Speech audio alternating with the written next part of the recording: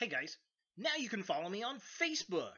Just go to facebook.com/UltraMaximusReviews. In association with nerdaddiction.com.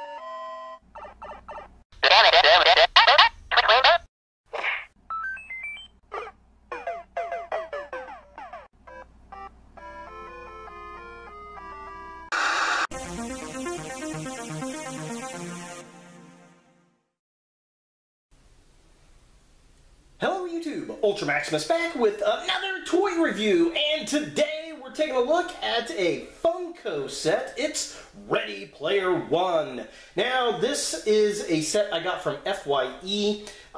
It is all three of the main characters and one of the bad guys from Ready Player One, the Steven Spielberg adaptation of the novel. And I really liked the movie. I went to go see it not too terribly long ago. And this set has been out since it initially came out, but it was like anywhere from $12 to $15. I got this at my local FYE on sale for $3, and it was definitely worth that. So let's go ahead and take a look at the packaging.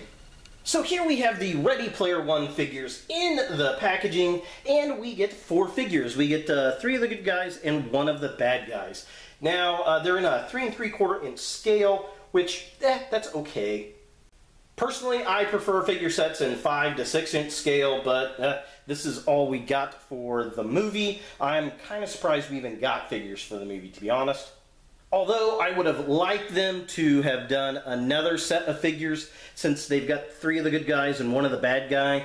I think they should have done the other 2 good guys and the main bad guy and the butler. Not really a butler. I guess he was a butler. He was kind of the steward of the game. But alas, this is all we got. We didn't get the 2 Asian characters, which is a bit of a shame, because they were pretty cool looking.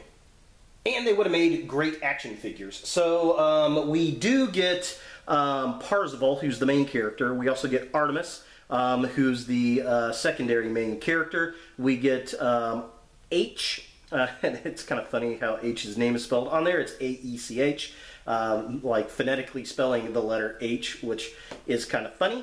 And then we get IROC, which I'm guessing is from like an IROC, the car. Like a Camaro IROC Z is where that name comes from. I don't know. But to be honest, H and IROC should be bigger, but they're all the same size, which is really kind of weird looking.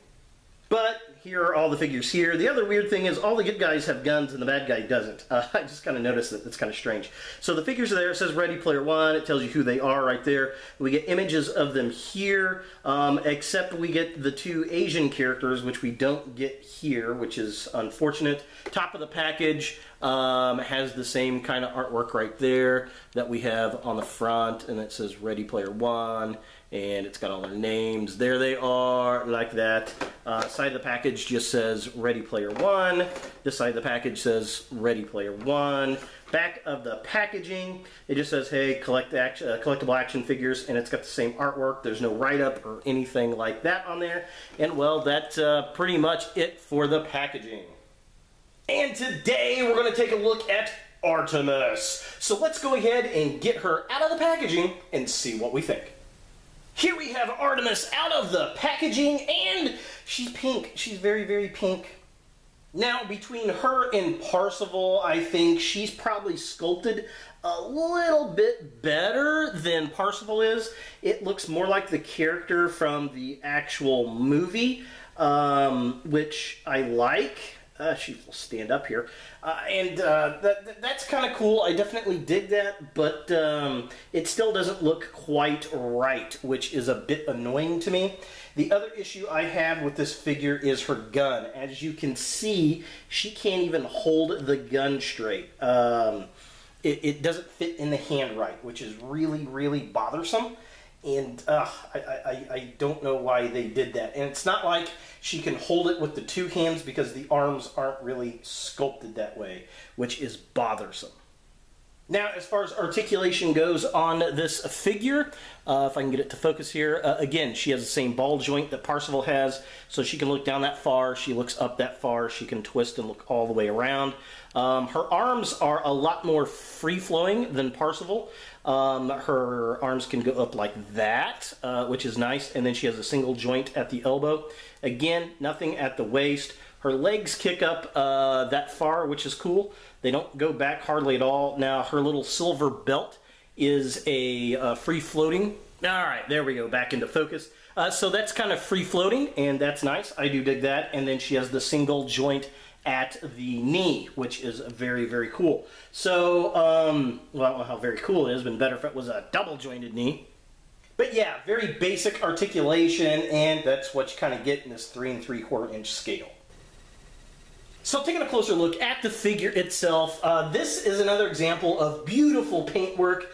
It's just the face isn't quite right. I think Art3mis has done better than Parsifal, but she doesn't quite look right, especially around the eyes, like they're not big enough. Love the design on her chest. I think that looks really cool. The pink fade from her arm down to the white on her hands looks awesome. The hair is done wonderfully.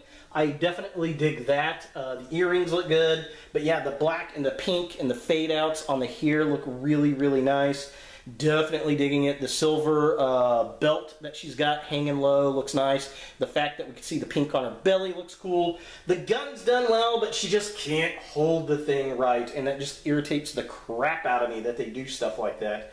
Yeah, overall, this is a great example of a wonderful paint job by Funko, but it just does not cut the mustard as far as sculpt work goes.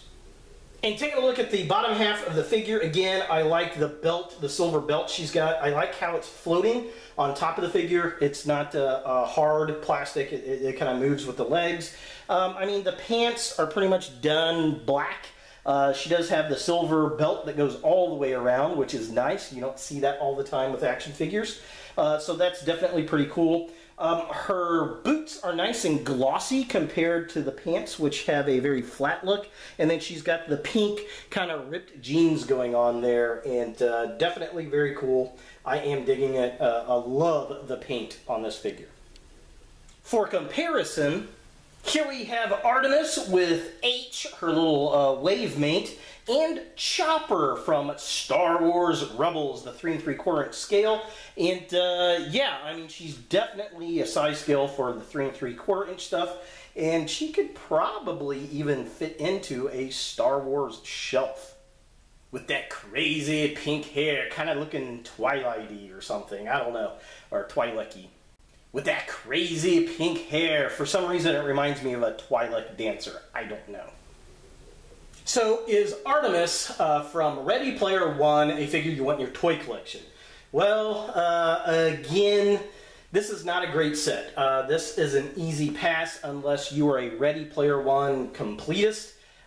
She's probably one of the better sculpted characters, I think, in the set. She looks like the character from the movie, at least better than Parsifal, but she's still off. I like the bright pinks in the character. That is very cool. Problem is she doesn't hold her gun right, and that irritates the crap out of me.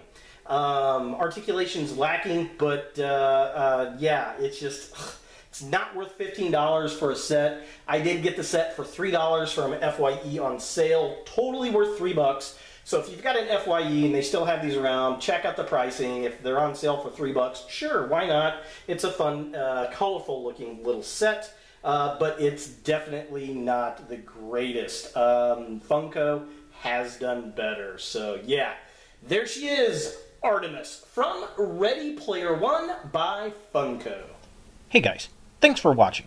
If you like this video, thumbs it up. If you hate this video, thumbs it down. To watch more Ultra Maximus, click on the links to the right. Don't forget to subscribe and share, like us on Facebook, and look for more videos in the future.